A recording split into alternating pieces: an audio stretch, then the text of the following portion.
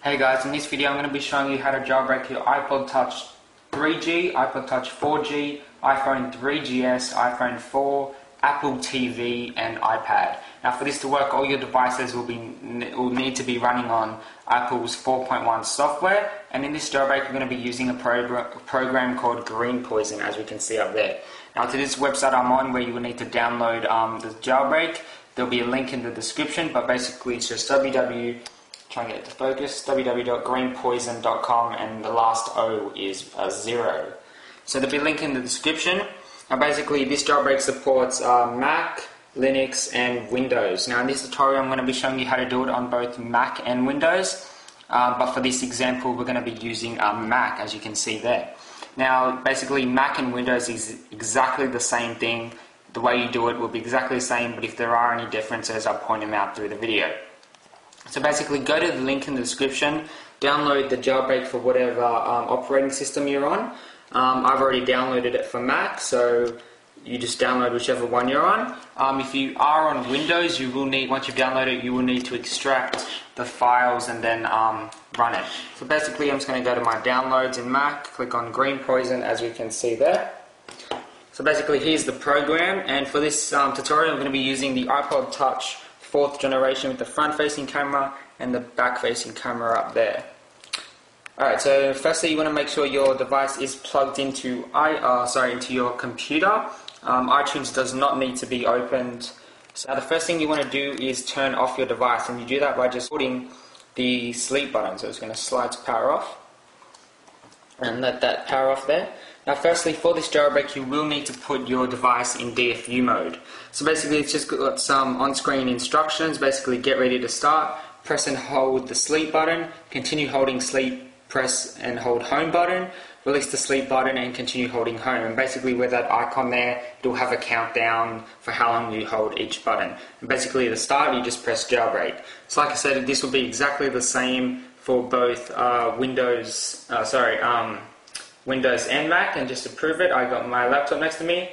This is what the basically program looks on the PC. So basically it's basically identical, and basically you just click prepare to jailbreak, and it'll do the exact same thing. It'll come up with the counter and etc.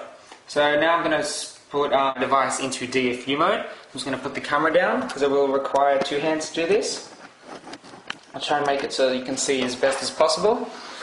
Alright, in this hand I'm going to be holding the power sleep button, in this hand I'm going to be holding the home button. So basically, actually I'll do it with the other hand. So basically I'm going to click jailbreak, and it'll give me a countdown ready to start. So I'll try and do it as best as you can see, guys, but I will go through it as I talk while I'm doing it. So jailbreak, get ready to start, 5, 4, 3, 2, 1, press and hold the sleep button, 1, 2, 3, press and hold the home button for 10 seconds. Now when you do this, guys, it'll have a countdown. So 3, 2, 1, release the sleep button, continue holding the home button for another 10 seconds, 6, 5, 4, 3, 2, 1. Now it says jailbreaking, so you can let go of the home button now. So as you can see there, white screen. So as you can see there, it says now jailbreaking, and it's doing its thing. Just hold it up like that. As you can see there, it's doing something there. It's probably downloading, extracting all the files. And now just a pointer, when this comes up saying complete, do not close it just yet. Just wait for all this to do its stuff before you close it.